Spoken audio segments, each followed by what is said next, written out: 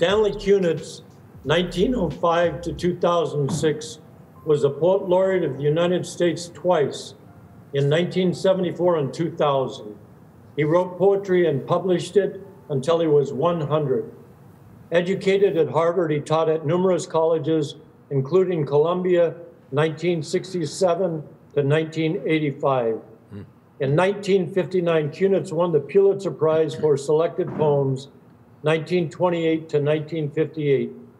Stanley Kunitz wrote in Reflections, quote, "Years ago, I came to the realization that the most poignant of all lyric tensions stems from the awareness that we are living and dying at once. To embrace such knowledge and yet to remain compassionate and whole, that is a consummation of art.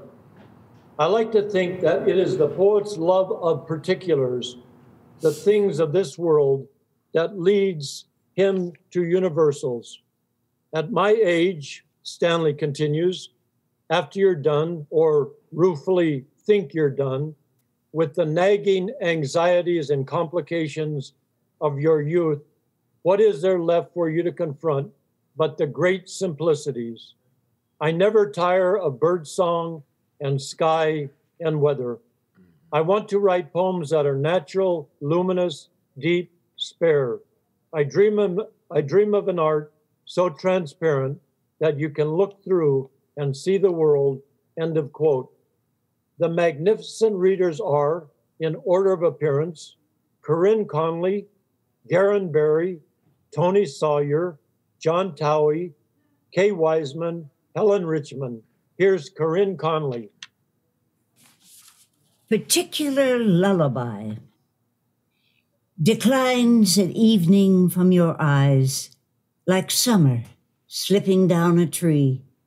Your noon-high pride, but not your wise, your sensitive, pleased beauty. The ebb of spirit from the vase of woman is the hurt extreme of conscious breath. Bewilder your thighs. Wrap your long thought in a dream. By image of all hush, a mist of blossom on the feminine bough. Annul the runner in your wrist, the small clock throbbing in your brow. On present time's derisive hope, then break, O ever, of your smile. Sunbreak of lips from tropic sleep, dazzle the impossible meanwhile. I dreamed that I was old. I dreamed that I was old, in stale declension, fallen from my prime, when company was mine, cat nimbleness and green invention, before time took my leafy hours away. My wisdom, ripe with body's ruin, found itself tart recompense for what was lost in false exchange, since wisdom in the ground has no apocalypse or Pentecost. I wept for my youth, sweet, passionate young thought, and cozy women dead that by my side once lay. I wept with bitter longing, not remembering how, in my youth, I cried. Night letter. The urgent letter that I try to write night after night to you, to whom I turn, the staunchless word, my language of the wound, begins to stain the page. Here in my room with my unkennelled need, the Faustian dog that chews my penitential bones. I hope, and I do not hope. I pray and mock my prayer, twisting my coils, this dangling life of mine, now 12 years come of age, and me unpleased with all my ways, my very littlest ones, my part, my lines, unless you hold them dear. Where is your ministry?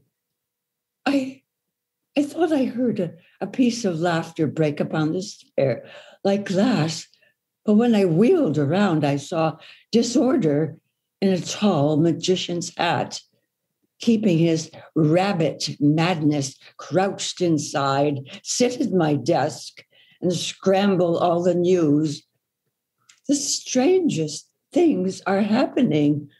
Christ, the dead, pushing the membrane from their face, salute the dead and scribble slogans on their walls.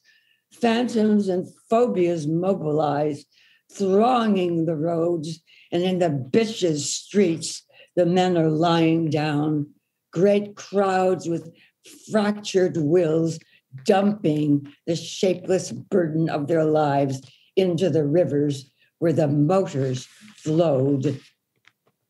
Of those that stood in my doorway, self-accused, besmirched with failure in the swamps of trade, one put a gun in his examiner's hand, making the judgment loud. Another, upon the asylum floor, plays with toys, like the spiral of a soul balanced on a stone, or a new gadget for slicing off the thumb. The rest whirl in the torment of our time. And what have we done to them that what they are shrinks from the touch of what they hope to be? Pardon, I plead, clutching the fragile sleeve of my poor father's ghost, returned to howl his wrongs. I suffer the 20th century. The nerves of commerce wither in my arm. Violence shakes my dreams. I am so cold, chilled by the persecuting wind abroad, the oratory of the rodent's tooth, the slaughter of the blue-eyed towns, and principle disgraced, and art denied. My dear, is it too late for peace? Too late for men to gather at the wells to drink the sweet water? Too late for fellowship and laughter at the forge? Too late for us to say, let us be good to one another? The lamps go singly out. The valley sleeps. I tend the last light shining on the farms and keep for you the thought of love alive, as scholars dungeoned in an ignorant age tended the embers of the Trojan fire. Cities shall suffer siege and some shall fall, but man's not taken.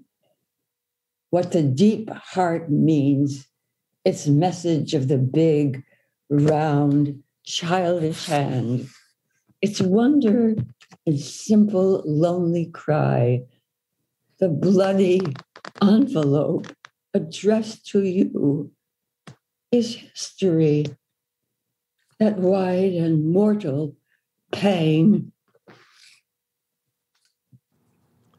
Now in the suburbs in the failing light, I followed him, and now down sandy road, whiter than bone dust, to the sweet curdle of fields, where the plums dropped with their load of ripeness, one by one. Mile after mile I followed, with skimming feet, after the secret master of my blood, him, steeped in the odor of ponds, whose indomitable love kept me in chains. Strode years, stretched into bird, raced through the sleeping country where I was young, the silence unrolling before me as I came. The night called like an orange to my brow. How shall I tell him my fable and the fears? How bridge the chasm in the casual tone, saying, the house The stucco one you built, we lost. Sister married and went from home, and nothing came back. It's strange from where she goes. I lived on a hill that had too many rooms. Light we could make, but not enough warmth. And when the light failed, I climbed under the hill. The papers are delivered every day. I'm alone and never shed a tear. At the water's edge, where the smothering ferns lifted their arms, "Father," I cried, "return. You know the way. I'll wipe the mud stains from your clothes. No trace, I promise, will remain. Instruct your son, whirling between two wars, in the Gemara of your gentleness, for I would be a child to those who mourn, and brother to the foundlings of the field, and friend of innocence and all bright eyes.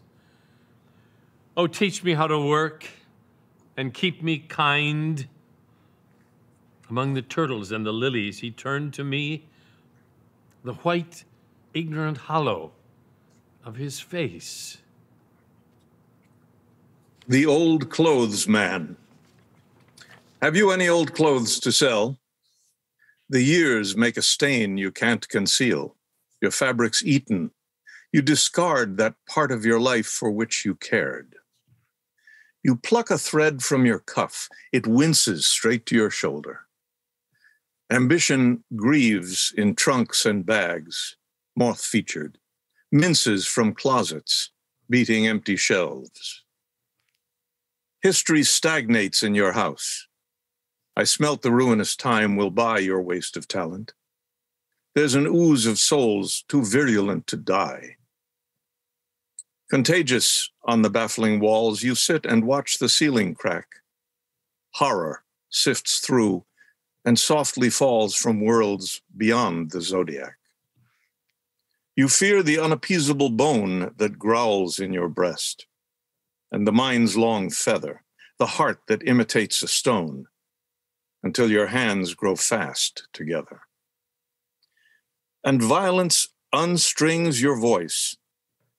I know what hangs behind your stare, spoiling with conscience and disuse the uniform you never wear. The fitness and the pride so vilely dishonored, the smiling target mouth, innocence ambushed in the sharp volley, reeling before the huntsman of youth. Therefore, I come to mobilize your poor blind wounds, as in the coat, the form betrayed, the defeated eyes, my brother, my groom, my dear recruit. There will be skirmishing and loot and fires to light our marches. Let the enemies of life beware when these old clothes go forth to war. When the light falls. When the light falls, it falls on her in whose rose-gilded chamber a music strained through mine turns everything to measure. The light that seeks her out finds answering light within, and the two join hands and dance on either side of her skin. The lily and the swan attend her whiter pride, while the courtly laurel kneels to kiss his mantling bride. Under each cherry bough, she spreads her silken cloths as the rumor of a wind to gather up her deaths. For the petals of her heart are shaken in a night, whose ceremonial art is dying into light. The approach to Thebes.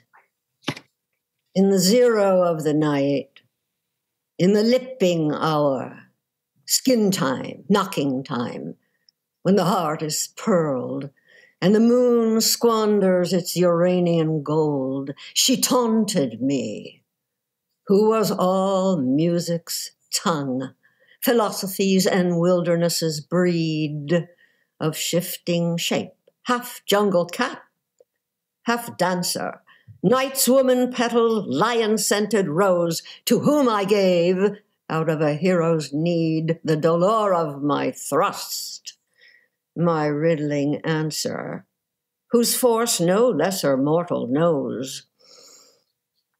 Dangerous? Yes, as nervous oracles foretold.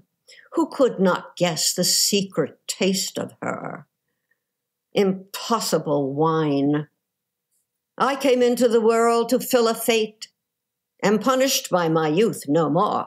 What if dog-faced logic howls? Was it art or magic multiplied my joy?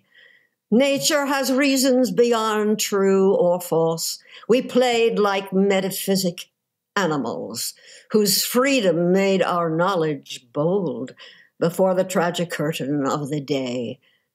I can bear the dishonor now of growing old, blinded and old, exiled, diseased and scorned, the verdicts bitten on the brazen gates.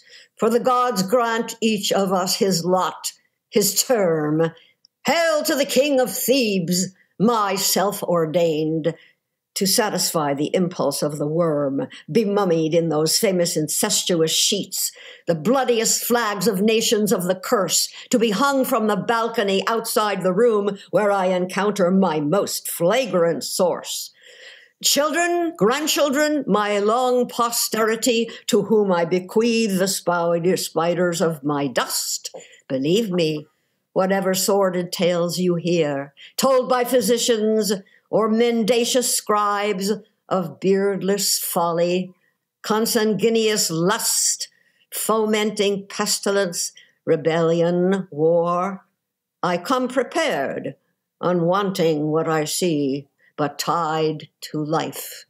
On the royal road to Thebes, I had my luck, met a lovely monster.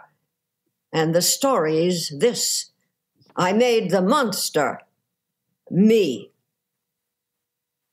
The war against the trees. The man who sold his lawn to Standard Oil joked with his neighbors come to watch the show with the bulldozers, drunk with gasoline, tested the virtue of the soil under the branchy sky by overthrowing first the privet row. Forsythia forays and hydrangea raids were but preliminaries to a war against the great grandfathers of our town. So freshly lopped and maimed, they struck and struck again, and with each elm, a century went down. All day, the hireling engines charged the trees, subverting them by hacking underground in grub dominions where dark summer's mole rampages through his halls till a northern seizure shook those crowns, forcing the giants to their knees. I saw the ghosts of children at their games, racing beyond their childhood in the shade, and while the green world turned its death-foxed page and a red wagon wheeled, I watched them disappear into the suburbs of their grievous age. Ripped from the craters, much too big for hearts, the club roots bared their amputated coils, raw gorgons marred blind, matted blind, whose pocks and scars cried moon.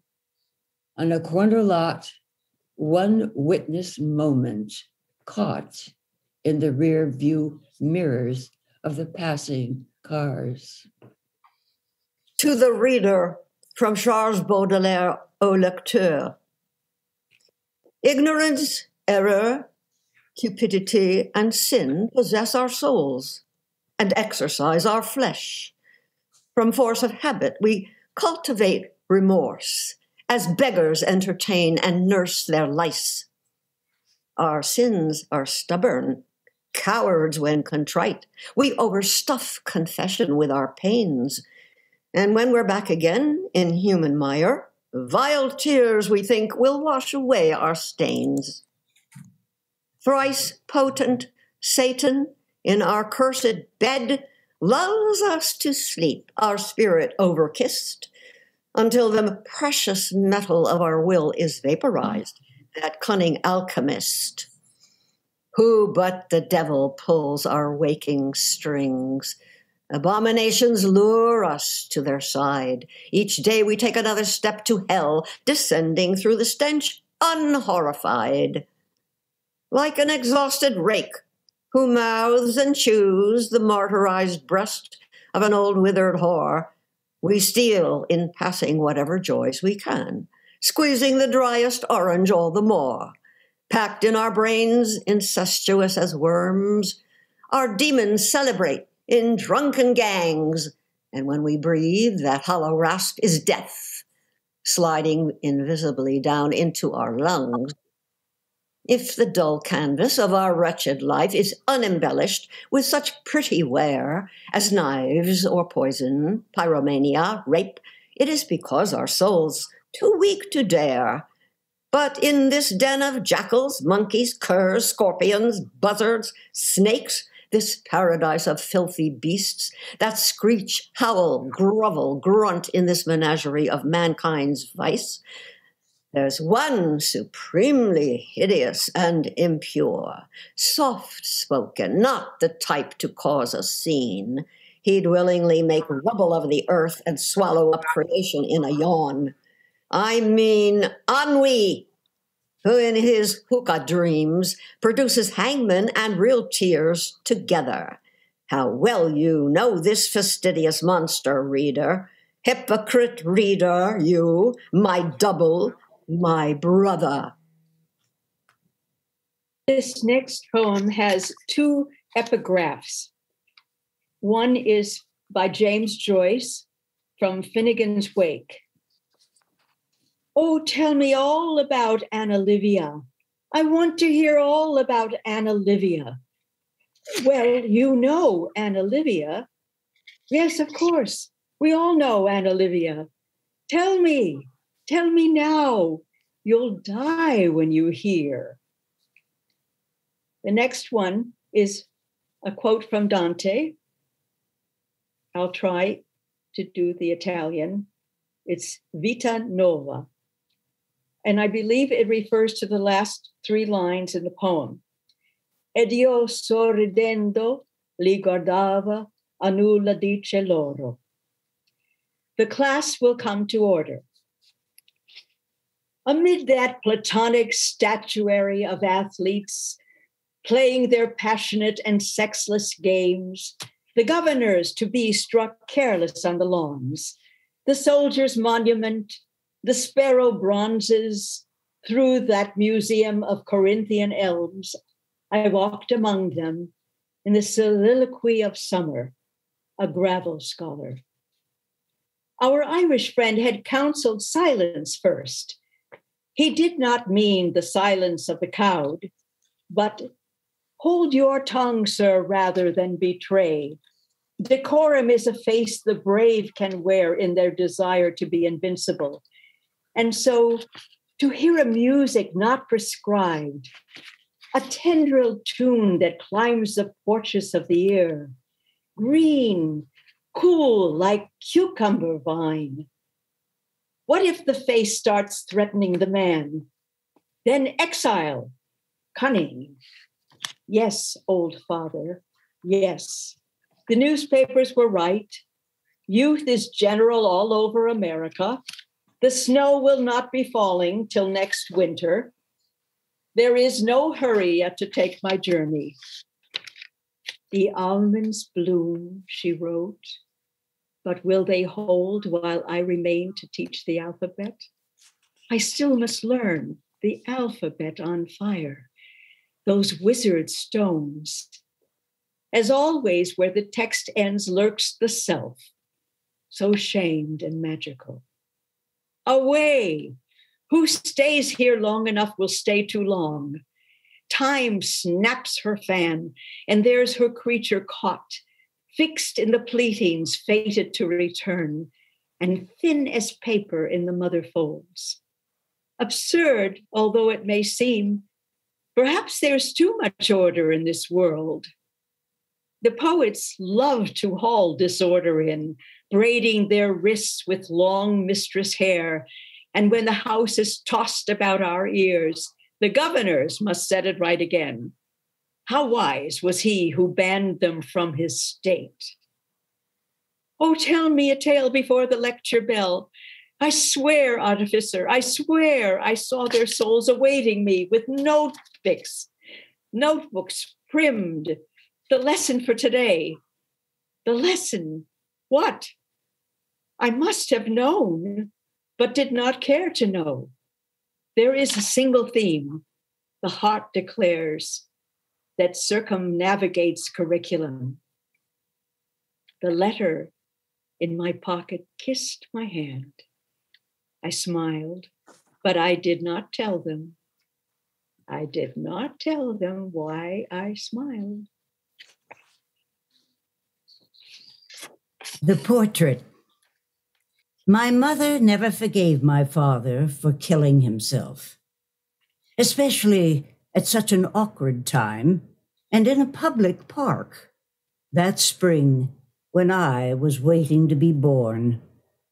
She locked his name in her deepest cabinet and would not let him out, though I could hear him thumping.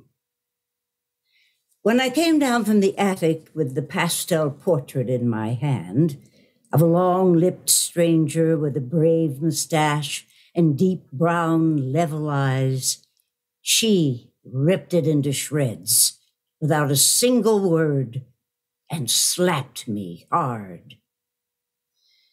In my 64th year, I can feel my cheek still burning. The magic curtain.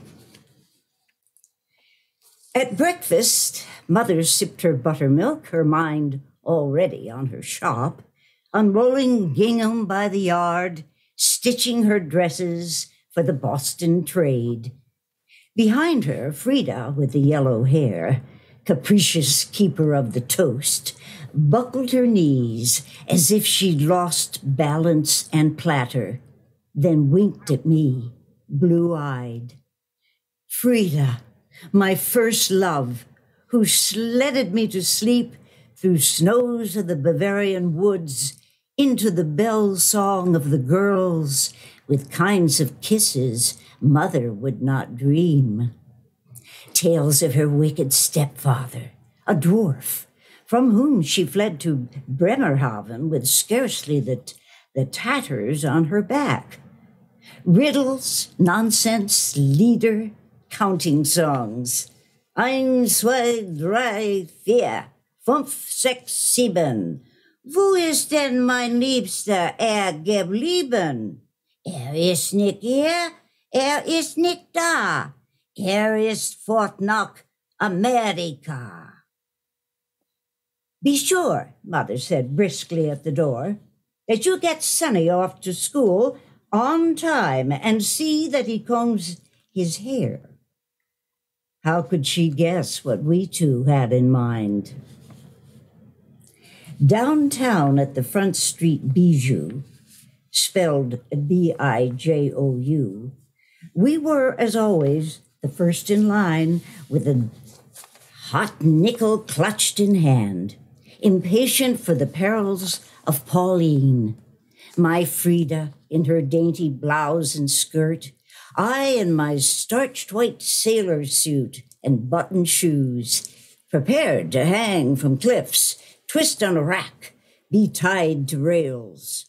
School faded out at every reel.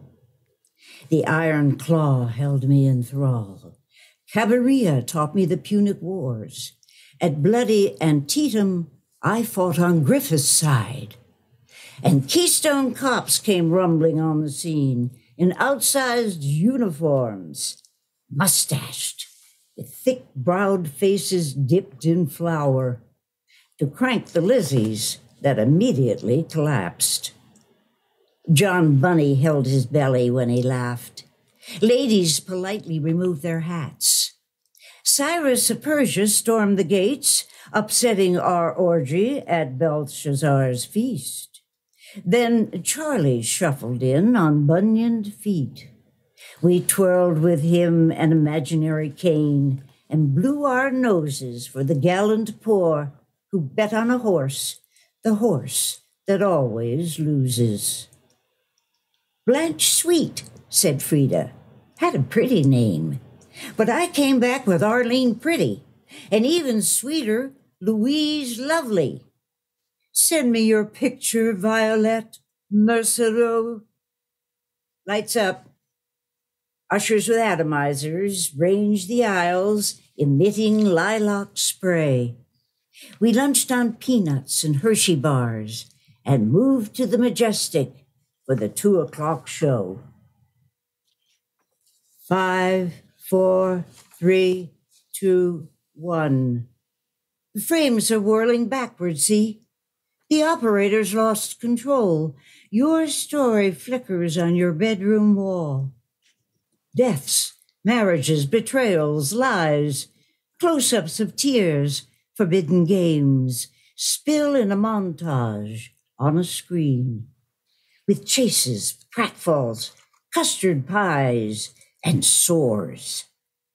You have become your past, which time replays, to your surprise, as comedy. That coat hanger, neatly whisk your coat right off your back. Soon it will want your skin. 5, 4, 3, 2, 1. Where has my dearest gone? She is nowhere to be found. She dwells in the underground. Let the script revel in tricks and transformations. When the film is broken, let it be spliced where Frida vanished one summer night with somebody's husband, daddy to a brood.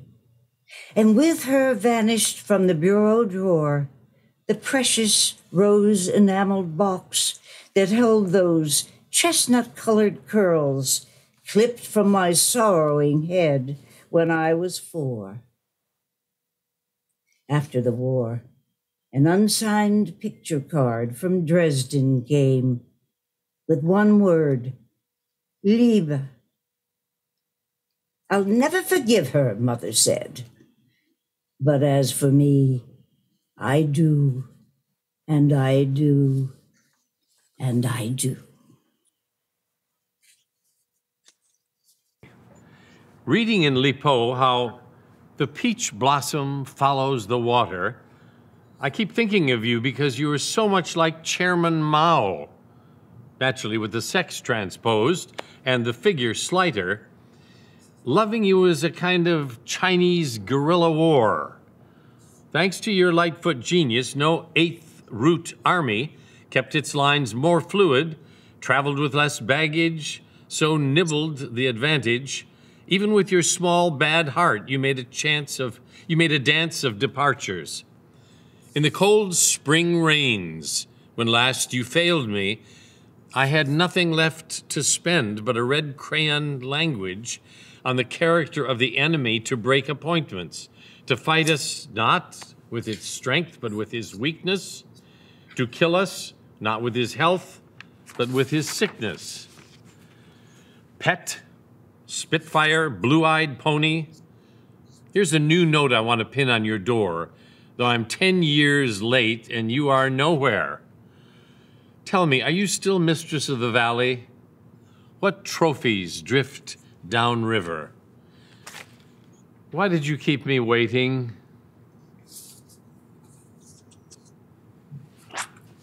The illumination. In that hotel, my life rolled in its socket, twisting my strings. All my mistakes from my earliest bedtimes rose against me.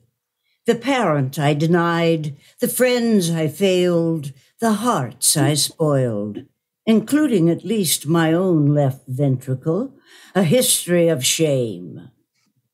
Dante, I cried, to the apparition entering from the hall, laureled and gaunt, in a cone of light. Out of mercy you came to be my master and my guide. To which he replied, I know neither the time nor the way, nor the number on the door, but this must be my room. I was here before. And he held up in his hand the key, which blinded me. King of the river. If the water were clear enough, if the water were still, but the water is not clear, and the water is not still, you would see yourself slipped out of your skin, nosing upstream, slapping, thrashing, tumbling over the rocks till you paint them with your belly's blood, finned ego, yard of muscle that coils, uncoils. If the knowledge were given you, but it is not given, for the membrane is clouded with self-deceptions, and the iridescent image swims through a mirror that flows, you would surprise yourself in the other flesh, heavy with milt, bruised, battering toward the dam that lips the orgiastic pool. Come, bathe in these waters, increase and die. If the power were granted you to break out of yourselves, but the imagination fails and the doors of the senses close on the child within, you would dare to be changed as you are changing now into the shape you dread beyond the merely human. A dry fire eats you, fat drips from your bones, the flutes of your gills discolor. You have become a ship for parasites. The great clock of your life is slowing down, and the small clocks run wild. For this you were born. You have cried to the wind and heard the wind's reply. I did not choose this way.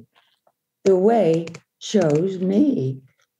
You have tasted the fire on your tongue till it is swollen black with a prophetic joy. Burn with me. The only music is time. The only dance is love. If the heart were pure enough, but it is not pure, you would admit that nothing compels you anymore. Nothing at all abides but nostalgia and desire. The two-way ladder between heaven and hell. On the threshold of the last mystery, at the brute absolute hour, you have looked into the eyes of your creature self, which are glazed with madness. And you say, he is not broken, but endures, limber and firm in the state of his shining, forever inheriting his salt kingdom, from which he is banished forever.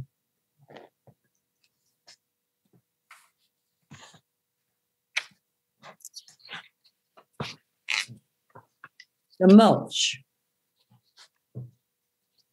A man with a leaf in his head watches an indefatigable gull dropping a piss clam on the rocks to break it open. Repeat, repeat. He is an inlander who loves the margins of the sea, and everywhere he goes, he carries a bag of earth on his back. Why is he down in the tide marsh? Why is he gathering salt hay in bushel baskets crammed to his chin? It is a northern sky and northern air, he says, as if the shiftings of the sky had taught him husbandry.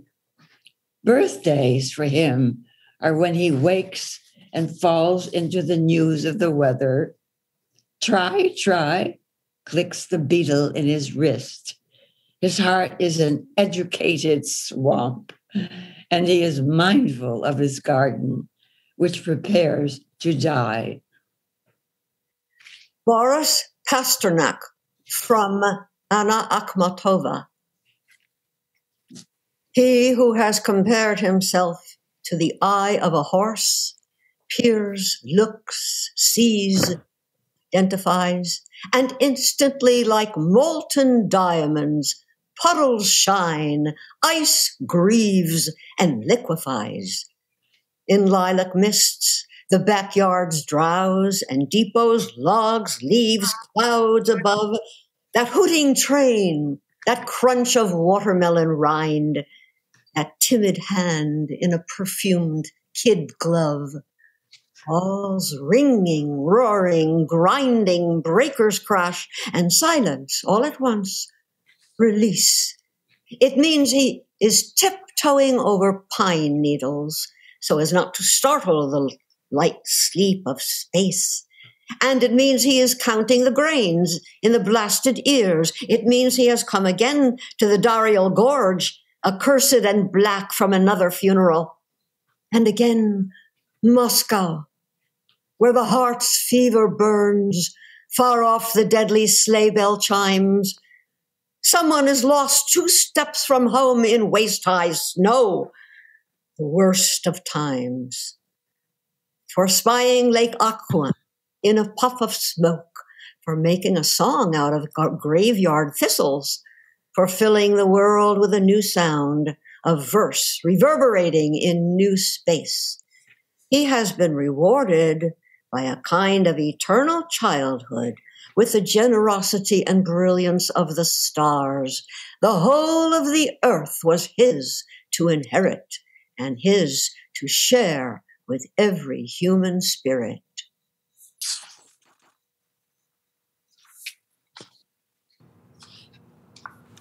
On my way home from school, up Tribal Providence Hill, past the Academy Ballpark, where I could never hope to play, I scuffed in the drainage ditch among the sodden seethe of leaves, hunting for perfect stones rolled out of glacial time into my pitcher's hand.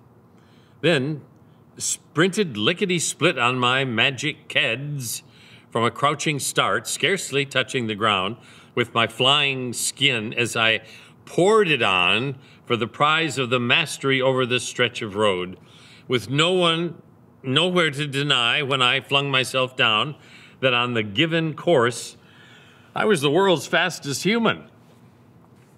Around the bend that tried to loop me home, dawdling came natural. Across the nettled field, riddled with rabbit life, where the bees sank sugar wells in the trunks of the maples, and a stringy old lilac more than 2 stories tall, blazing with mildew, remembered a door in the long teeth of the woods. All of it happened slow. Brushing the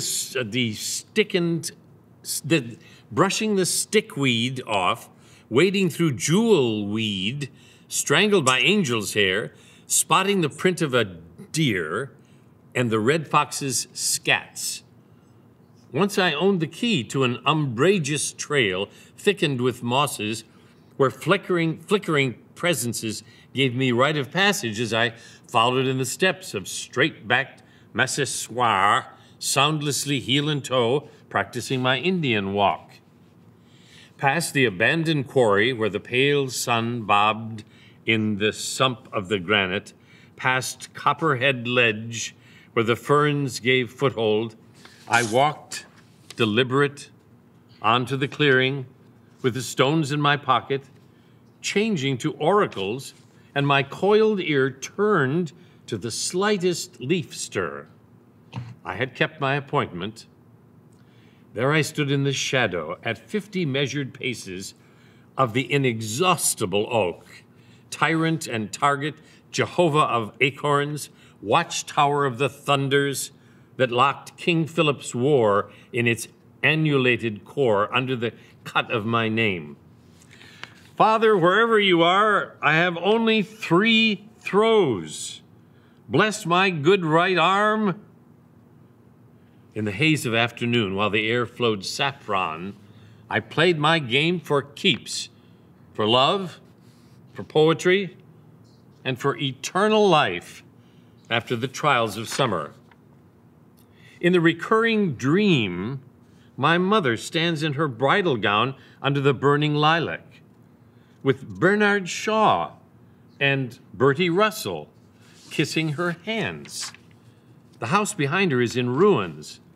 She's wearing an owl's face and makes barking noises. Her minatory finger points.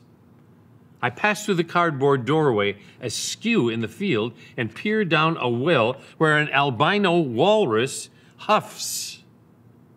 He has the gentlest eyes.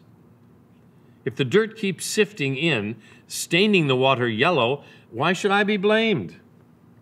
Well, never try to explain. That single Model A sputtering up the grade unfurled a highway behind where the tanks maneuver, revolving their turrets. In the murderous time, the heart breaks and lives by breaking. It is necessary to go through dark and deeper dark and not to turn. I'm looking for the trail. Where's my testing tree? Oh, God, give me back my stones. The knot, K-N-O-T. I tried to seal it in, that cross-grained knot on the opposite wall, scored in the lintel of my door, but it keeps bleeding through into the world we share. Mornings when I wake, curled in my web, I hear it come with a rush of resin out of the trauma of its lopping off. Obstinate bud, sticky with life, mad for the rain again, it racks itself with shoots that crackle overhead, dividing as they grow. Let be, let be. I shake my wings and fly into its boughs. Kinapoxet. I was fishing in the abandoned reservoir back in Kinapoxet, where the snapping turtles cruised and the bullheads swayed in their bower of tree stumps, sleek as eels and pigeon fat. One of them gashed my thumb with a flick of his razor fin when I yanked the barb out of his gullet. The sun hung its terrible coals over Bureau's farm. I saw the treetops seething. They came suddenly into view on the Indian road, evenly stepping past the apple orchard, commingling with the dust they raised, their cloud of being against the dripping night, looming larger and bolder. She was wearing a mourning bonnet and a wrap of shining taffeta.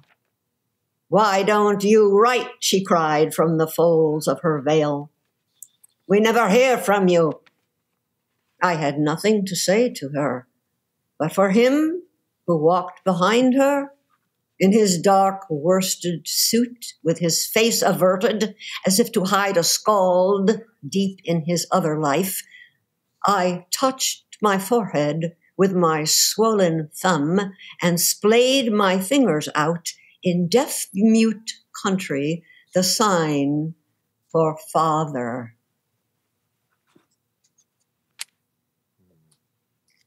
The quarrel. The word I spoke in anger weighs less than a parsley seed, but a road runs through it that leads to my grave, that bought and paid for lot on a salt-sprayed hill in Truro where the scrub pines overlook the bay. Halfway, I'm dead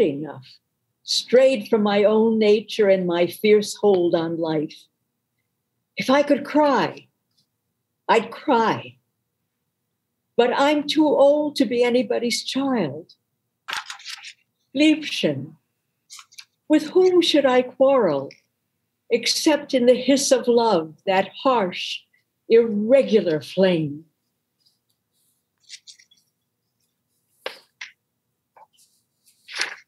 Route 6. The city squats on my back. I am heart-sore, stiff-necked, exasperated. That's why I slammed the door. That's why I tell you now, in every house of marriage, there's room for an interpreter. Let's jump into the car, honey, and head straight for the Cape, where the cock on our housetop crows that the weather's fair, and my garden waits for me to coax it into bloom. As for those passions left that flare past understanding, like bundles of dead letters out of our previous lives that amaze us with their fevers, we can stow them in the rear along with zigonets of luggage. And Celia, our transcendental cat, past mistress of all languages, including Hottentot and silence, will drive nonstop till dawn. And if I grow sleepy at the wheel, you'll keep me awake by singing in your bravura Chicago style, Ruth Eddings' smoky song, Love Me or Leave Me, belting out the choices. Light glazes the eastern sky over Buzzard's Bay. Celia gyrates upward like a performing seal, her glistening nostrils a-quiver to sniff the brine-spiked air. The last stretch towards home.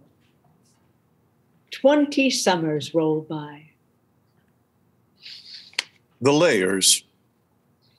I have walked through many lives, some of them my own, and I am not who I was, though some principle of being abides from which I struggle not to stray. When I look behind, as I am compelled to look before I can gather strength to proceed on my journey, I see the milestones dwindling toward the horizon, and the slow fires trailing from the abandoned campsites over which scavenger angels wheel on heavy wings. Oh, I have made myself tribe out of my true affections, and my tribe is scattered. How shall the heart be reconciled to its feast of losses? In a rising wind, the maniac dust of my friends, those who fell along the way, bitterly stings my face. Yet I turn. I turn, exulting somewhat, with my will intact, to go wherever I need to go, and every stone on the road precious to me. In my darkest night, when the moon was covered and I roamed through wreckage, a nimbus-clouded voice directed me. Live in the layers, not on the litter. Though I lack the art to decipher it, no doubt the next chapter in my book of transformations is already written. I am not done with my changes. Touch me. Summer is late, my heart. Words plucked out of the air some 40 years ago, when I was wild with love and torn almost in two, scatter like leaves this night of whistling wind and rain. It is my heart that's late. It is my song that's flown. Outdoors, all afternoon under a gunmetal sky, staking my garden down, I kneeled to the crickets trilling underfoot, as if about to burst from their crusty shells, and, like a child again, marveled to hear so clear and brave a music pout from such a small machine. What makes the engine go? Desire? Desire. Desire. The longing for the dance stirs in the buried life. One season only, and it's done. So let the battered old willow thrash against the window panes and the house timbers creak. Darling, do you remember the man you married? Touch me. Remind me who I am. It was a spectacular reading. What a procession, a man's life.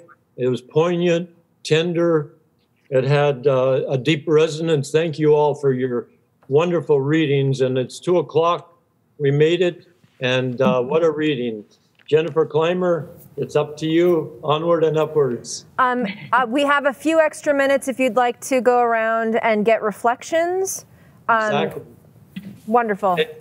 Thank you very much, Jennifer. Let's just start with, as we see on the screen, let's start with Kay and then go over to Toni and across and then down to Jennifer, to Corinne and then John. So Kay, what do you think? Well, I was just very taken.